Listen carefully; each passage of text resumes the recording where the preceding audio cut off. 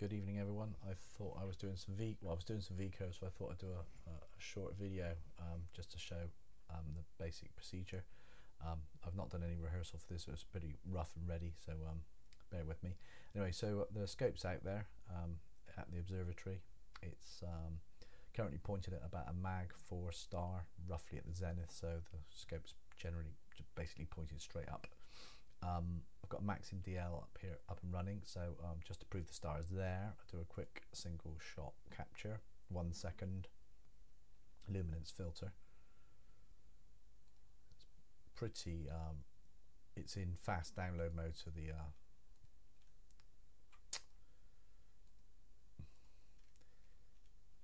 right, okay, there's the star. If I stick some crosshairs up, there you go. So it's sort of pretty much centered. It doesn't have to be smack on, but it's pretty much in the center. So there's the star. Okay, so if I pull up Focus Max, and we'll select a profile. I just created a dummy sort of UK AI profile, for want of a better one. So once you've selected a profile, you then have to go to System, and you have to select your imaging software. So in my case, it's MaxIm DL. Focus Max only works with MaxIm DL or CCD soft. Connect to the physical focuser, so not surprisingly in my case it's a Sharp Sky Pro focuser, so connect. Okay, it's connected. There's quite a few little features here. This isn't the latest version actually. I'm just using this because it usually select HFD is a method. Pretty much leaving all this as default really, so without messing around we'll just go straight into the wizard. First light wizard. Wizard will measure the characteristics of your system and automatically set up all of the critical parameters needed for Focus Max, so good. Select moderately bright star near the zenith. It doesn't saturate the camera, center on the chip, done that. There's my profile, select that. Basically it's going to place all the major windows on the screen, which is done, and next. Now it's going to basically, the first thing it's going to do is characterize the system, so it's going to move the focuser and measure the half flux diameter, or HFD, at various focus points, and then keep moving the focuser until it reaches a value of half flux diameter of 40. That's the default, I haven't changed it. So off we go. Okay, ready. So it will now take a shot, take a picture. Hopefully, there it goes. So this is now all running completely autonomously. So it's got a star. It's very good at finding stars. So almost never have to select one by hand. Providing you've got one reasonably in the center, it will find it and center it.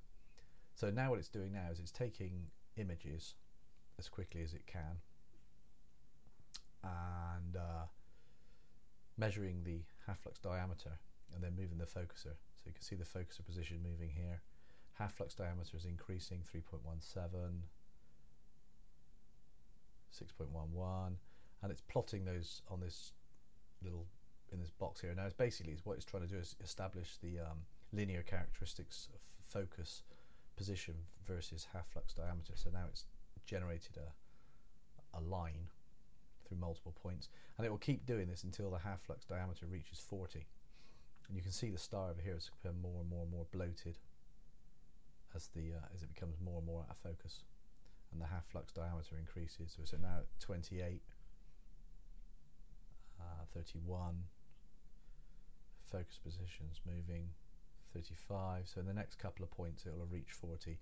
At that point it will stop, having established the characteristic. Right, 40.21 stopped, moving the focuser to 25,919. My Sharp Sky focuser generally sort of sits around 25,000 for want of a better number.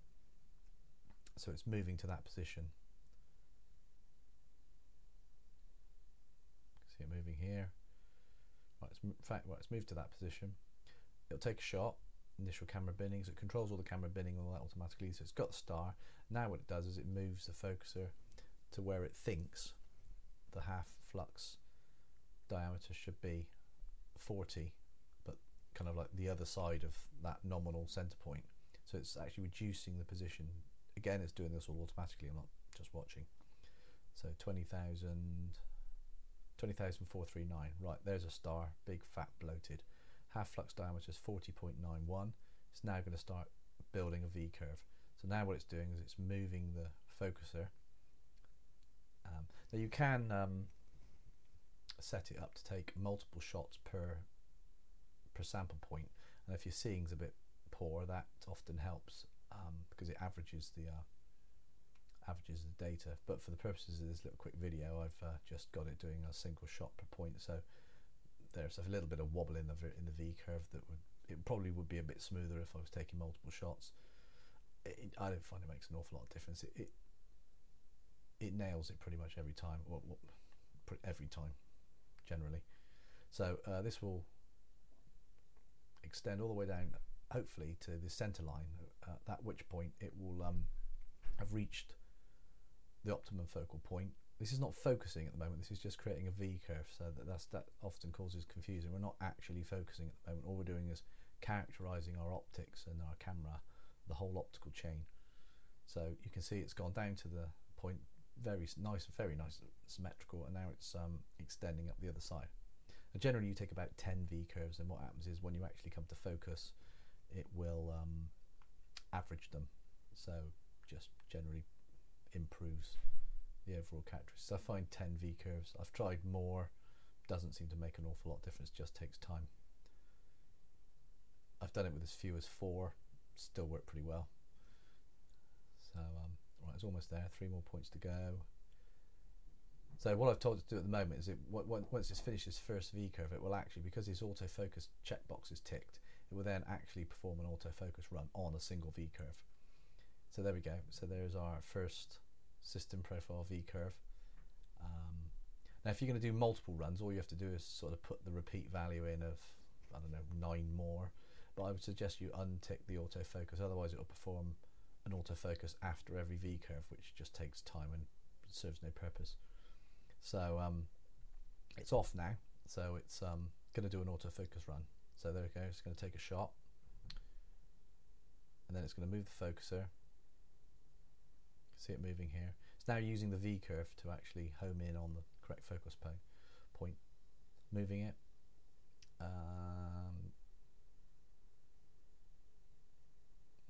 So it's performing its autofocus run. Don't know how long it took, probably take about 10-15 seconds. And I think it's probably finished. Bop. So that's pretty good. I mean, that's come up with a half flux diameter of 2.56, which is, I think you'd struggle to improve on that by hand, certainly in that time anyway. Now you can then carry on to do more. I generally end at this point, and then it's come up with a repeat number automatically of 9. It's automatically de-ticked the autofocus button. Now you can, there's one little tweak you can do. The only other box I tend to use is focus convergence, where you can it will find the best focal point based on the V curve, and then it will have a little sort of shimmy around based on this number of steps and this number of samples, and attempt to improve on it. Sometimes that improves things, often it doesn't. Sometimes I use it, but if I forget, it never seems to make much difference. So that was that. So if we just do a quick test, if I kill all this down, if I actually load up my my proper, so that's my profile. So there we go. So I've got 10 focus runs in there.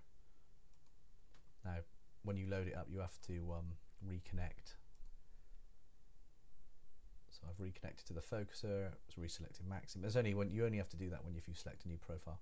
So if I basically we'll kill that, just hit focus, taking into account the star is already centralized-ish. So it's now going to go off and do a focus run. It's going to move to a nominal point, take a shot.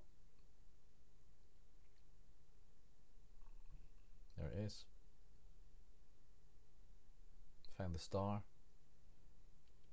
Half flux diameter is 15.33, and then it will take a couple more points. I've not got the convergence switched on just for the sake of speed.